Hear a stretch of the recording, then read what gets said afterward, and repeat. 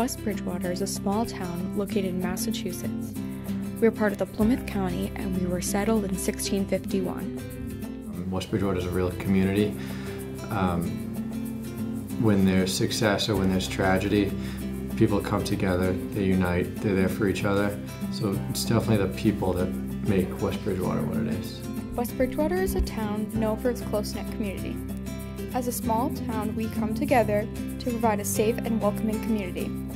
Anthony Kinahan, the chairman of the Board of Selectmen, talks more about the town of West Bridgewater. I've been a selectman for 3 years now. The board's role is really to set policy and provide an overall direction to the town. The public library has recently had, or over the past couple of years, had a transformation. It went from becoming outdated to becoming a library of the future. The library is not just a place to check out books anymore. Now they have many different opportunities for people of all ages to discover. I interviewed the library director to find out more about the changes in the library. She also mentioned what upcoming events and weekly activities there are. So I see the library as a place where you can explore new things. On a weekly basis, we have a bunch of cool things. We have laughter yoga, which is an adult laughter session, which I'm proud to say we have a very stalwart group of about 6 adults, and we just spend half an hour laughing. We do little prompts, and then we just laugh, and it's very healthy. It's kind of it's called laughter yoga because we use a lot of pranayama breathing, and then laughing is very healthy. Infant story time. It's actually movement, music, and books. 3 times a week we do passports. That's a new service that we've been providing. People have been loving it.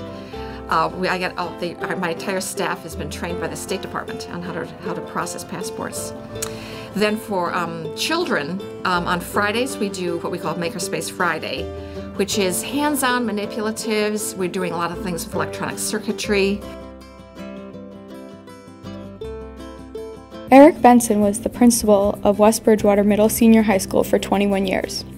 Mr. Benson attended the Howard High School as a student, and his picture is placed in the retro room of West Bridgewater Middle Senior High School. Also, much of his memorabilia is in the West Bridgewater Museum. I was principal of the West Bridgewater Junior Senior High School from 1972 to 1993. I graduated from then Howard High School, which became West Bridgewater High School. I graduated in 1952. Discipline was a big issue.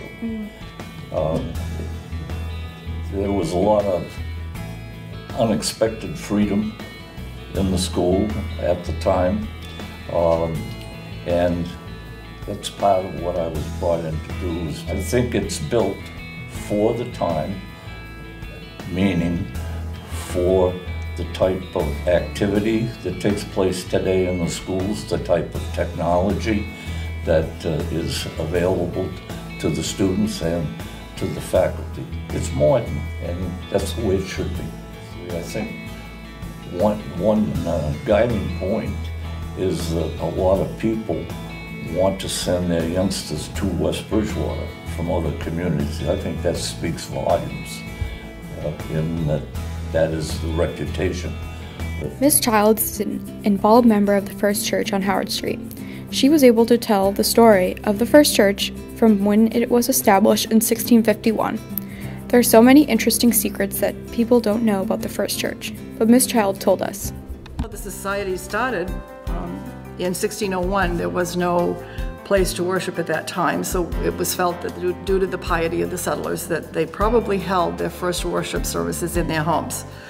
The location of the first meeting house, built of logs in 1661, is disputed, but it probably faced the river near the present intersection of River and Arch Streets. Oral tradition says that the first minister preached his first sermon from Pulpit Rock near the town river in Town Park. The first settled minister was the Reverend James Keith. He served for 55 years until his death in 1719. He was given a plot of land for his home, and that parsonage is still standing on River Street. There were 3 doors.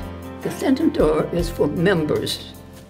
One door, I'm not sure if it was left or right, one was for non-members, and the other door was for the African Americans or slaves. So the 4th church building is the one that we're in now. It was built in 1801. The older meeting house was then refurbished and used for town meetings until it was taken down in 1823.